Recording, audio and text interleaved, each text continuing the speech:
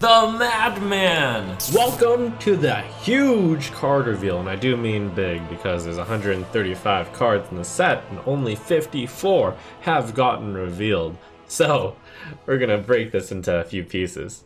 And the name of the game in this expansion appears to be Packages. There's a lot of class cards which all fit into one particular archetype together. Starting with Demon Hunter, you've got Metamorphin, 1 mana 1/2 Taunt, Murloc, Battlecry. If you've cast a Fel spell this turn, gain +2/+2.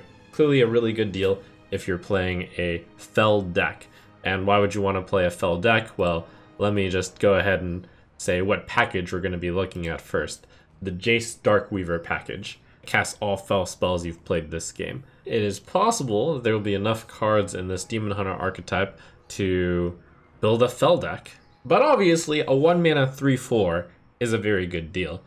So you'd want to play this with some cheap Fel cards. Interestingly enough, this seems like a bit of a control card.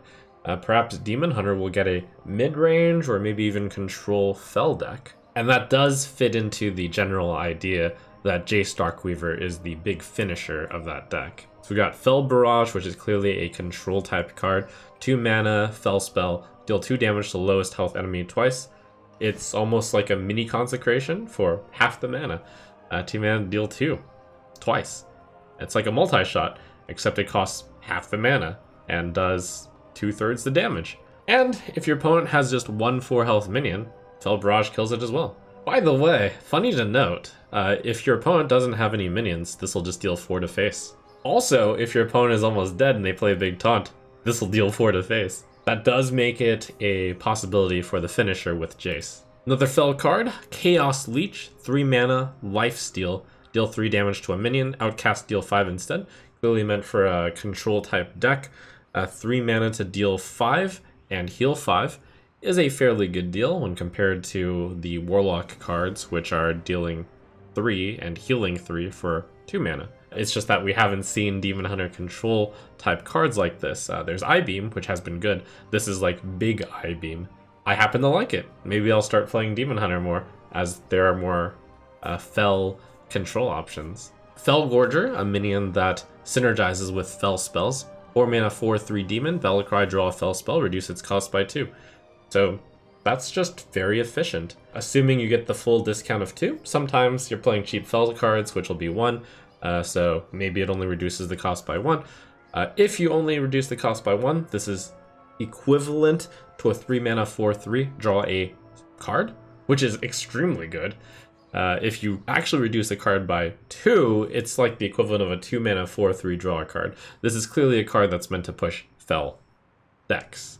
The question then is, can we construct a good Fel deck? What does it look like? Is it a combo deck? Is it a control deck? Is it a mid-range deck? I personally think it's a little bit of a cross between control and combo, where you play a bunch of Fel cards. These are usually control cards. They keep you alive. They're spells. They're big taunts. They're draw cards. And then you play Jace, where you get the big finishing blow. Demon Hunter has a second package as well. And this package is generally the draw a bunch of cards package, which goes off of Final Showdown. We'll start with Sigil of Alacrity, which is a 1 mana at the start of your next turn. Draw a card and reduce its cost by 1. This reminds me a lot of Illidari Studies, which is played quite heavily as a 1 mana card, which will get you an outcast card, which was always nice because it put it into the location which was outcast and reduced its cost by 1. This has a lot of benefit as well. It is similar to Illidari Studies in that it gets you a card and reduces the cost by 1.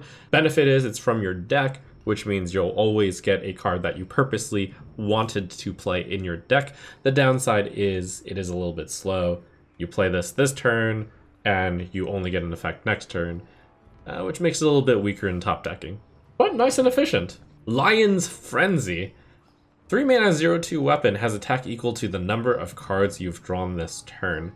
So, between Acrobatics and Skull of Gul'dan, you really could get quite a lot of attack and draw quite a lot of cards with this. Don't forget that it's always default 1 attack because you will draw a card at the beginning of your turn. Hard to say if you're actually going to draw enough cards in a turn for the Lion's Frenzy to be good, but it is easy to imagine cases where you play a Skull of Gul'dan and then you draw 2 extra cards, and that's a 6 attack weapon for a single turn, and it's only got 2 durability, so perhaps this could be just a good topper. Use it to chip in major damage, and then perhaps you use your Fel Barrage to finish your opponent off. Really interesting card. And then there's Irebound Brute. 7 mana 6/7 demon with taunt, costs 1 less for each card drawn this turn. In the case where you draw 5 cards in a turn, and that's 5 extra cards, you draw the extra 1 as your normal draw, that's a 1 mana 6/7 taunt. If you just play Skull of Gul'dan and draw 3 cards, then you've drawn 4 cards for turn. This is a 3 mana 6/7.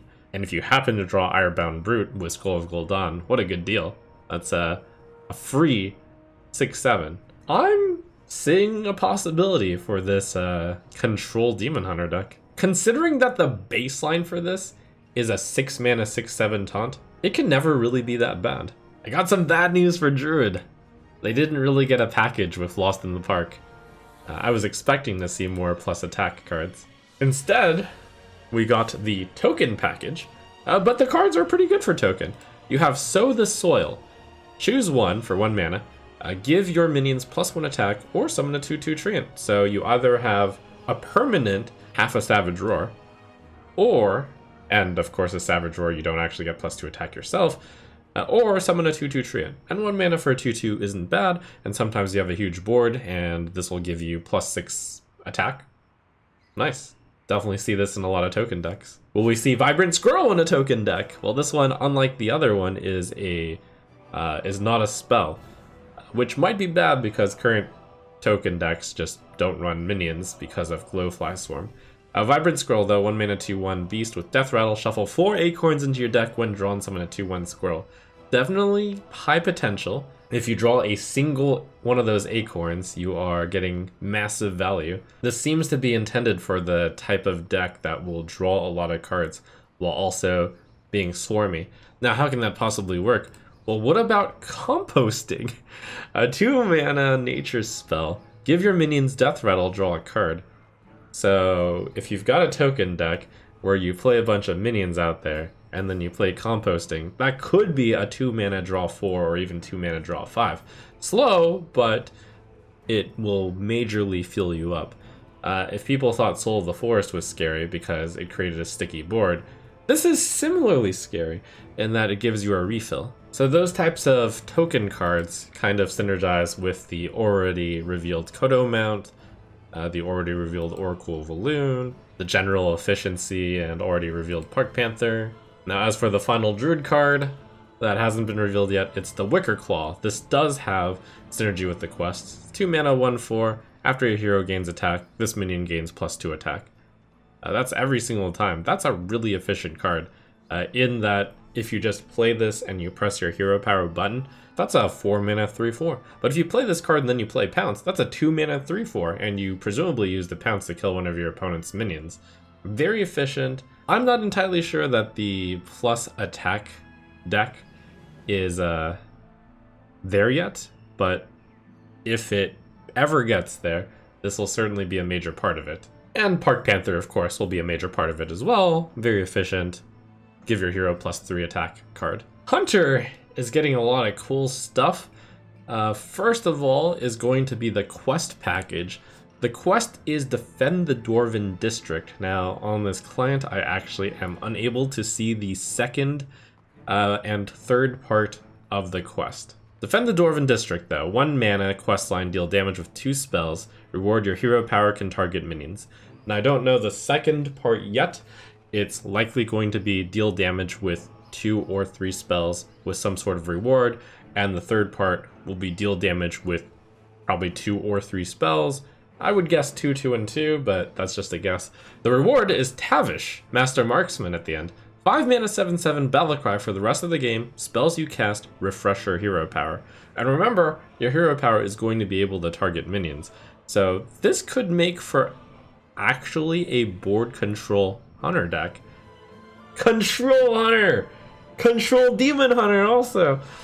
It is worth mentioning that I don't believe it's realistic to build a quest deck for Hunter which purely goes face with all the spells. They don't have that kind of ability currently. But they do have a bunch of cheap spells, and that quest is fairly doable. Between Arcane Shot, and Overwhelm, and Wound Prey, and Bola Shot perhaps, that combined with Kolkor Pack Runner, that could make for quite the package. And let me bring up a neutral card, which is going to be very critical for all of these quest lines. Entrapped Sorceress. You're going to see a lot of her. 3 mana, 3/4 Battlecry. If you control a quest, discover a spell. Wow. Not only is she just the default 3 mana, 3/4, you just get to discover a spell when you play her. That is quite the card, especially since a lot of the quest lines are going to revolve around spells. What a card! That really pushes all the quest lines. And we've got the new card, Aimed Shot. 3 mana, deal 3 damage, your next hero power deals 2 more damage. And because, if you have the quest, you can target enemy minions with this, this is kind of similar to 3 mana, deal 5 damage, and can be dealt to minions. That's very important because, I mean, you might not want to just hit face. But maybe you do want to just hit face, in which case this is very similar to old kill command, where you use 3 mana to deal 3 damage to the face, use your hero power to deal 4 damage to the face. That's nearly like the kill command's 5. 3 plus 2 is 5, right? And you can split it up as well. Sometimes you just need to kill a minion, and then your hero power deals more damage, pressures your opponent down. This is just nice, efficient, could see play in Face Hunter or Mid-Range Hunter, or even this Quest Hunter. Now the other Hunter package here is hilarious and very scary. It's the Rat package. And all of these cards are like specifically built for rats. Devouring Swarm, 0 mana, choose an enemy minion, your minions attack it, then return any that die to your hand. So obviously intended for when you have a lot of minions on the board, you play the Devouring Swarm and it kind of manages to be semi-removal. You can attack the face with your rats, or you summon a bunch of rats and then immediately Devouring Swarm with them, and then you have like a full hand of rats. How is that useful? Well, with Leatherworking Kit, maybe you want your small beasts to die really fast, and then you get to draw another beast with a buff. This card looks pretty bad at first until you realize that it's meant to be played with a lot of small beasts, or perhaps rats. If you look at it very generously, it's a 2 mana draw 3 cards, and give a total of +3/+3. And that's efficient if you manage to use all of the charges of Leatherworking Kit. You've got Stormwind Piper leading the rats, a 3 mana 1/6, so very hard to remove. After this minion attacks, give your beasts +1/+1, and of course all the rats are beasts. Hard to imagine this card actually seeing play even in the rat decks, because it does rely on staying on the board while you also have rats and while this survives. Seems hard to give this rush also. You've got the Rodent Nest, which for 4 mana, gives you a 2/2 with Death Rattle, summon 5/1/1 rats. This is a good time to remind everyone that the Rat King is the payoff for the rats, where it revives after 5 friendly minions die. So this is very flavorful. This card, when dying, gives you 5/1/1 rats. 4 mana for 7/7 worth of stats, though they are distributed kind of badly in that they die to 1 damage AoE. However, if you skin all your rats with Leatherworking Kit, then you can be like nearly all the way to drawing 2 beasts and giving them +2/+2. Well, 2 +1/+1s. And if you have a Rat King in play, it's gonna revive. And it gives you a bunch of rats and fills up your board so that when you play your rats of extraordinary size, you'll get 5/5 rats. So this entire rat theme is pretty fascinating. It's been a while since we've seen it in play, but Scavenging Hyena is still in standard for those curious. And don't forget good old Sindorai's Scent Finder. Hunters have the possibility of creating quite a lot of beasts. Question is, will that all work in a deck? Mage has some very hot cards. No, but seriously, the Mage theme is fire spells. Starting with Hot Streak, this is a preparation for specifically fire spells. And it itself is also a fire spell. You've got First Flame, 1 mana, deal damage to a minion, add a second flame to your hand. The client does not allow me to see what a second flame is, but I will guess that it's a 1 mana, deal 2 damage to a minion. Kind of reminds me of Twin Strike from Demon Hunter. Ray of Frost was popular because it was 2 spells in 1, and you mostly wanted to deal the 2 damage, I believe. First Flame just simply deals 2 damage twice. Very, very nice. While you're casting all these fire spells, good time to remind everyone of the Mage quest line, Sorcerer's Gambit, where you cast a Fire, Frost, and Arcane spell. The fire part is going to be very easy now. Now the tough part is actually Frost, by the way. Ignite! Another fire spell. 2 mana, deal 2 damage. Shuffle an Ignite into your deck that deals 1 more damage. It is worth mentioning that with this card, you can no longer run out of a deck. It's very anti-fatigue. You play your Ignite, goes into your deck, you draw your Ignite, you play your Ignite, goes into your deck, you draw your Ignite. As long as you're only drawing 1 card a turn, that's going infinite. This allows you to be very aggressive with your card drawing as well. This is the basis for a whole new deck, potentially. Now obviously 2 mana deal 2 damage is quite weak, and even 2 mana deal 3 damage is pretty weak. So it seems like this wouldn't be good for a deck unless you specifically wanted to draw it multiple times. Which would mean you would need to play a bunch of draw spells. But that could be a win condition, especially with the Mage Quest, because the Mage Quest finisher has all your spells dealing +3 spell damage. Ignite could be the only spell that you just keep playing and playing over and over. Prestor's Pyromancer. It's a 2 mana 2/3 with Battlecry. Your next fire spell has spell damage +2. Uniquely, this does not have to be played on this turn. A great support card for fire spells. And did you think we ran out of fire spells? Well, let me just remind you, we've seen this card already, but Fire Sale. Imagine if you actually give this +2 spell damage. That's pretty sweet, dealing 5 damage to all minions. You've got the new card Sanctum Chandler, 5 mana 4/5. After you cast a fire spell, draw a spell. So that just allows you to keep going. And if that doesn't look great enough for you, reminder that Hot Streak exists, and First Flame exists, and the second flame is presumably also 1 mana, deal 2. I look at this card and I see jnZaneHD Auctioneer. Wow. And let's finish it off with the granddaddy of fire spells, Grand Magus Antonidas. 8 mana, 6/6 Battlecry. If you've cast a fire spell on each of your last 3 turns, cast 3 fireballs at random enemies. Almost like Solarian to some extent, except you're guaranteed fireballs. And there's no effort other than cast a fire spell on the last 3 turns. That is effort, admittedly, but if you're playing a quest deck or a deck with fire spells, it seems to me like you should be able to cast a fire spell on turn 5, 6, and 7. Or just set it up so that you cast 3 fire spells in a row. A little bit tricky when you don't have Antonidas in your hand, because having it in your hand makes you realize, okay, I need to start the chain. If it's still in your deck, you might just need to keep playing a fire spell each turn and hope you draw Antonidas. Tricky. So clearly, there is a huge fire spell package for Mage. This could bring in a new era of Control Mage, since fire deals a bunch of damage, often to minions, and then the Control Mage will just draw a bunch of cards with Sanctum Chandler, and then repeatedly play Ignite until they win. Other Mage cards to be revealed include Celestial Inkset, 2 mana, 0/2 weapon. After you spend 5 mana on spells, reduce the cost of a spell in your hand by 5. Lose 1 durability. Seems difficult to pull off, but this would allow you to cheat out some of the more expensive mage spells. It would seem to me like the main payoff for that would be Deep Freeze, a card that actually provides you board advantage, and is a frost spell, and is one of the frost spells that doesn't suck, which could be useful if you're completing the quest. And you have Clumsy Courier, a 7 mana 4/5 Battlecry. Cast the highest cost spell from your hand. I have to admit that I'm not entirely sure what the point of this card is. Sure, if you're playing a big spell deck, then maybe your highest cost spell could cost 8 Deep Freeze.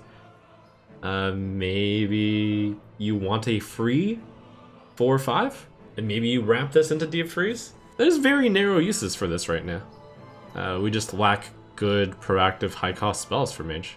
Maybe an interesting card to look at in the future if Mage does get future very high cost spells which are proactive and good. And then you've got Paladin, which is really playing into both the quest line as well as the Divine Shield line. First is a card that actually matches with both cards, potentially, both themes. Blessed Goods, 1 mana, holy spell.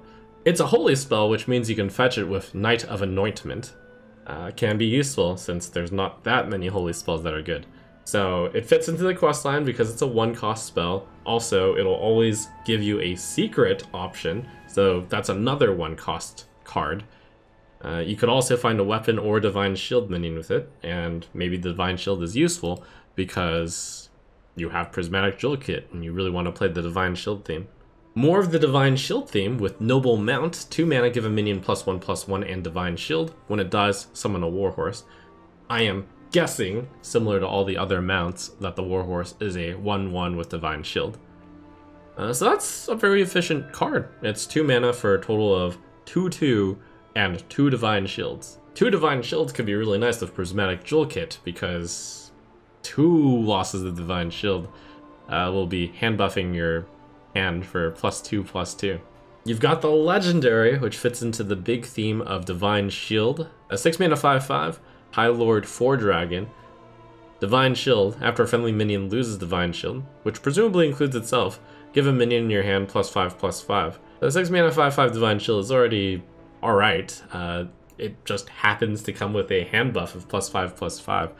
Divine Shield and the hand buff have a major theme in playing with each other. We've already seen First Blade of Rin, but here's a card that can actually buff your First Blade of Rin to playability.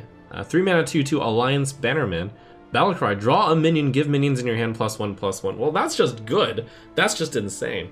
It is the old Mean Streets of Gadgetzan card. 2 mana 1/1 hand buff card. But for 1 more mana and +1/+1 stats, you also draw a minion. That's insane. When you consider that the average for draw a card in your deck for 3 mana is like a 3 mana 2/3, you're paying like 1 health off for giving your entire hand a buff of +1/+1. What an insane card. I think you'll see this card in many decks that aren't focused on hand buff even. Great card. Catacomb Guard, another card that is rewarding you for buffing your hand. 3 mana 1/4 Lifesteal. Battlecry, deal damage equal to this minion's attack to an enemy minion. Of course, if you buff this card, you're going to deal more damage with it, and you're going to lifesteal for more health. This is very exciting for me because Paladin is actually my pet favorite class. I am definitely going to be building a hand buff Divine Shield deck. That looks like a very strong mid-range deck, indeed. Now, if you really want to mix all of the packages together, I think that might be possible with the Questline Paladin card giving you Lightborn Carriel. That'll give your mid-range hand buff Divine Shield deck some real fuel, since your Silver Hand recruits have +2/+2. The one thing that I wince at is that the reward to equip a 1/4 Light's Justice does anti-synergy with Prismatic Jewel Kit quite a lot.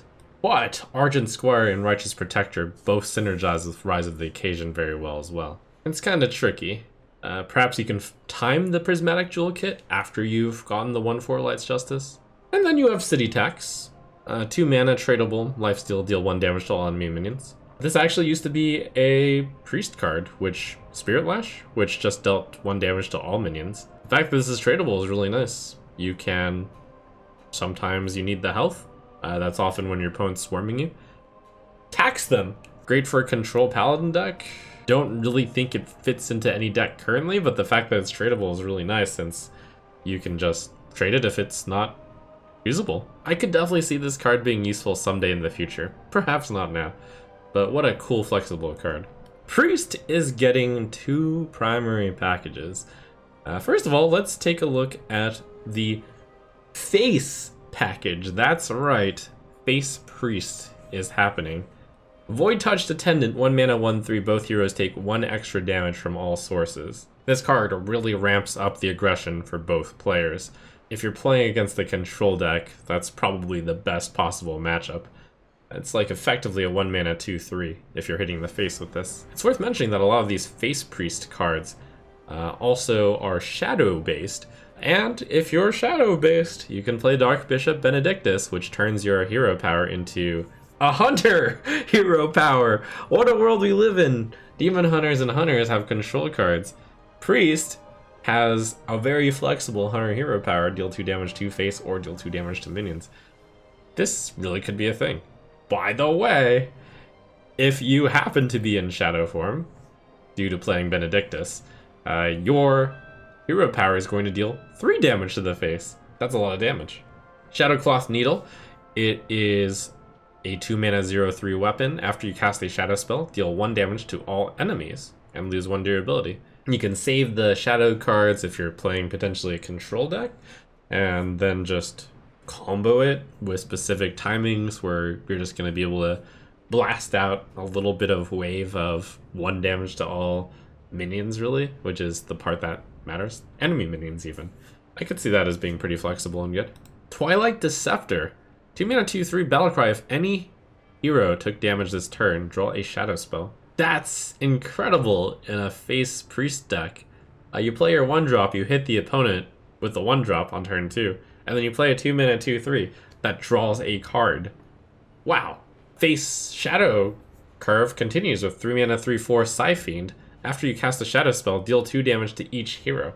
So yeah, Face Priest could be a thing, and if there aren't enough aggro priest cards yet, this could be one of the cases where it's a very cool package, and we might need more cards to flesh out the package later.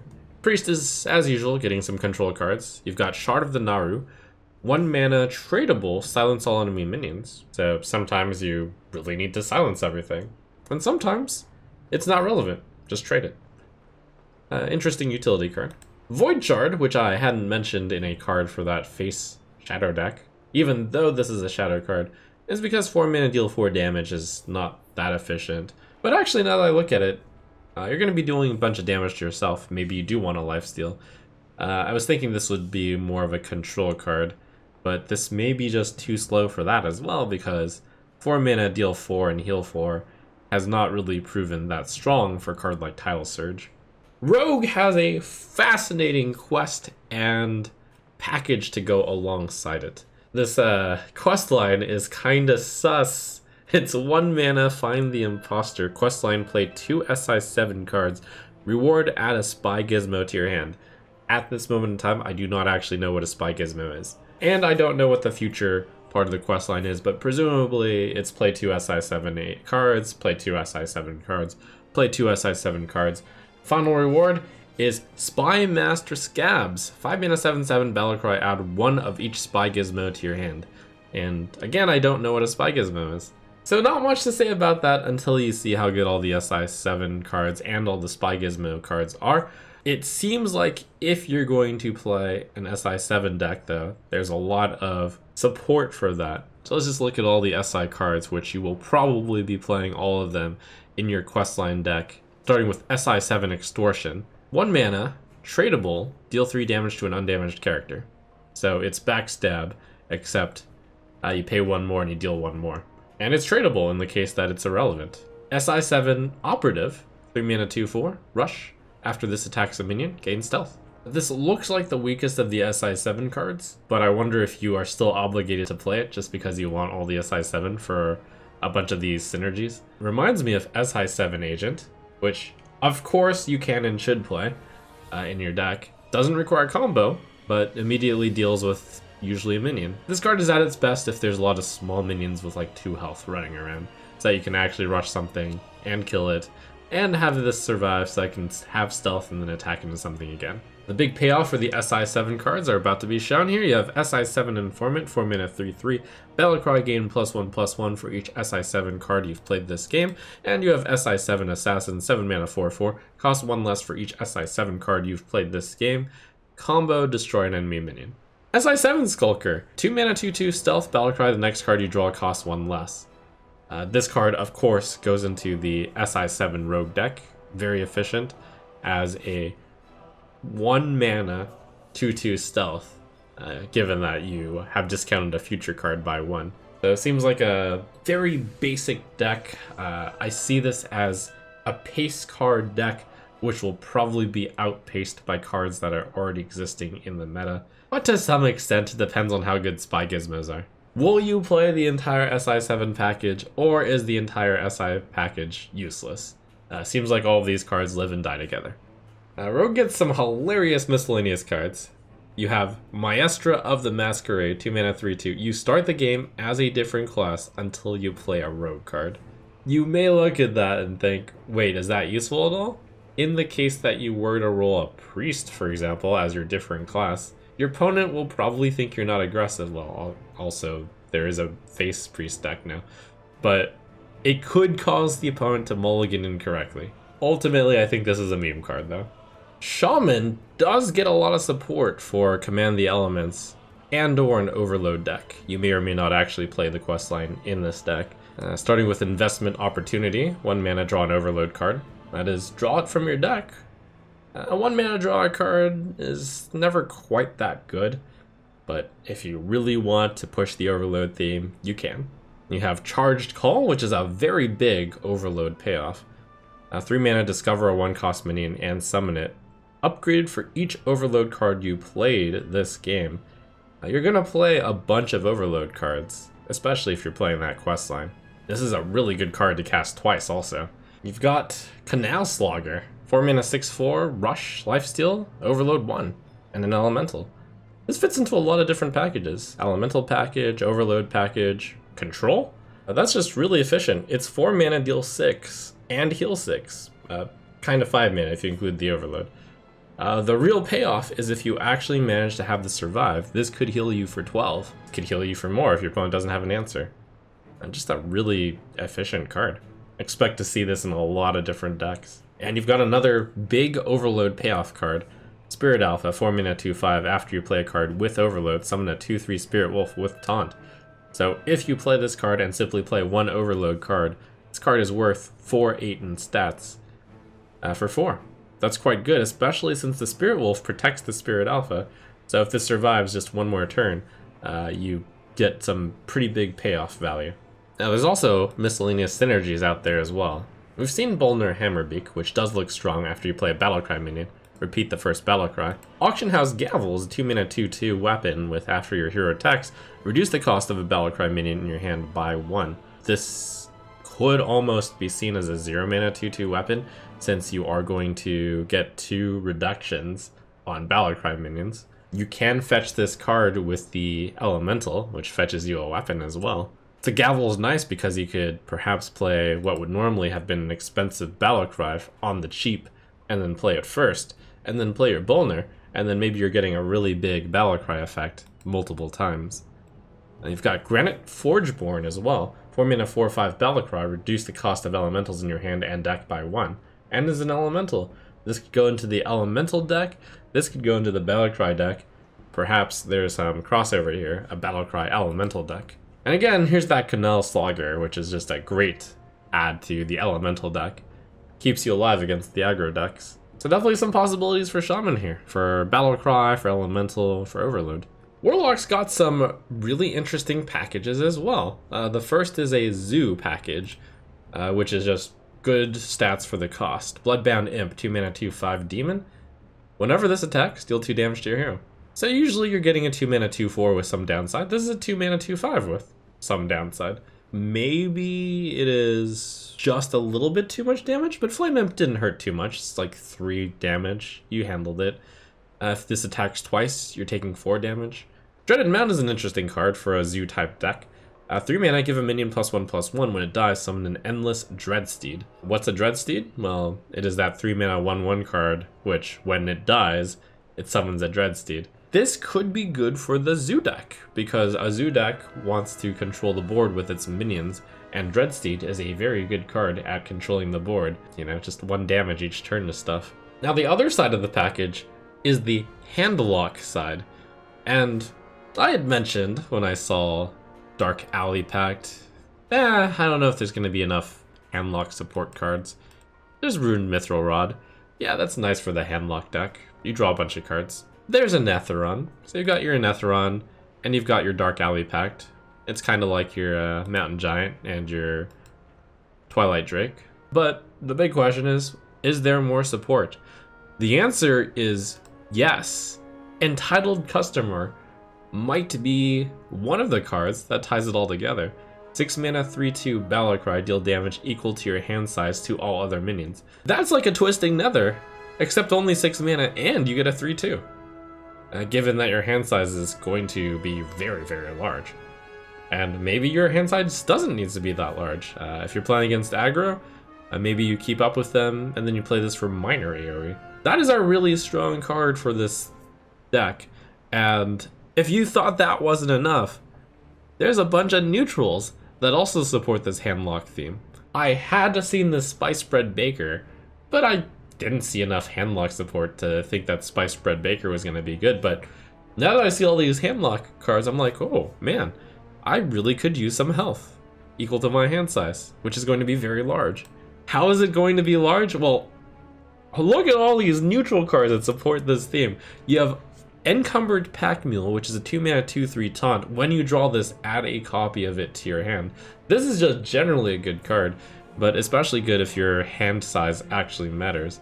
It's like a 2 mana 2/3, which adds another 2/3 to your hand, but it's better than that because, you know, you immediately get it up front. The only downside to this is sometimes you're at 9 cards in hand, and you tap, and you draw this Encumbered Pack Mule into your hand, and you don't get the bonus extra 2/3. But hey, you still have a 2 mana 2/3 with taunt, which isn't a bad card. But this card is just so good for everyone, but especially good if your hand size matters. That's insane. Hey Handlock, how about we give you a 3 mana 5/6, which can only attack if you have at least 8 cards in hand, but that was your plan anyways. If you're going first, you start off with effectively 4 cards in your hand. You go to turn 2, you draw a card, which is 5, you tap, which is 6. On turn 3, you draw a card, which is 7, you play the Package Runner, which is 6. On turn 4, you tap, and then you have 8 cards in hand, and you can attack with the 5/6 that you played for 3. That's such a big boost to Handlock to actually be able to play something that can do something on turn 3. Wow. And then you have not just the cherry on top, but this is actually the Mountain Giant of Handlock, if you thought Handlock hadn't gotten enough cards. Goldshire Knoll. 10 mana, 5/4, rush, costs 1 less for each other card in your hand. Instead of the Mountain Giant's classic 8/8, and it used to cost 12, and you would play that on 4. Goldshire Knoll, you can play for 1 mana for 5/4 rush. That's insane. A 5/4 rush is not better than an 8/8, but it provides you that speed that Handlock didn't have. Wow, this is the card that actually could make Handlock. As your resident Handlock player, I'm here to let you know that Handlock is real. And Handlock has the upgraded Jiraxxus. That's insane. Over in Warrior Land, we see the questline for Warrior. It's Raid the Docks, questline play 3 pirates, reward draw a weapon. I do not know the second part of the questline. Also do not know the third requirement of the questline, but presumably they're both to play pirates. And the reward is to summon the Juggernaut. I have no idea what that means, but presumably this is some very good stats for the cost. Captain Rokar is a 5 mana 7/7 pirate. It would seem to me like this would be a tempo-y deck, and we'd have to see what the Juggernaut was and what the second part of Raid the Docks is. But there's definitely a lot of pirate support as a package here. You had, of course, Shiver Their Timbers, which may or may not actually be played in that deck. Harbor Scamp, though, that's an insane card. 2 mana 2/2 pirate, which simply draws you a card straight up. Yeah, that's really, really good. You've got Cargo Guard, 3 mana 2/4 at the end of your turn, gain 3 armor as a pirate, which is very interesting design for a pirate. We have not seen a control pirate yet. For that reason, it possibly will not fit into the questline pirate deck if you're playing a tempo or mid-range deck. You have the adorable Stormwind Freebooter. 3 mana 3/3 pirate, Battlecry, give your hero +2 attack this turn. That's just some really good tempo. It reminds me a lot about the Rogue 3 mana 3/3, which gives your weapon +2 attack. Benefit of this card is you don't have to have a weapon equipped. And other benefit is it's a pirate. Whether or not you're actually going to end up playing a pirate deck is going to depend on how good Raid the Docks is as a card. And, you know, I think we can perhaps just assume that they probably balance it such that it would be at least somewhat competitive. So there you have it. And if it isn't competitive, Harbor Scamp will probably become the next town crier, where you're probably going to want to include 4 to 5 pirates in your deck, just so you can play Harbor Scamp, since she's just that good. She fetches Sword Eater, she fetches Stonemaul, Anchorman. Those are just really strong pirates in today's meta. And you have Cowardly Grunt. 6 mana 6/2, with Death Rattle summon a minion from your deck. This card is clearly meant for the big warrior archetype, which I don't really see working at the moment, but this is a good card for the big warrior archetype. It's like Gather Your Party of old, which is 6 mana to just summon to recruit a minion from your deck. Now you get a free 6/2 with it. Nice. What a collection of cards for our classes. And I've already snuck you a sneak peek of all those new neutral cards that are coming, but there's even more that are impactful. So let's take a look at the neutrals next.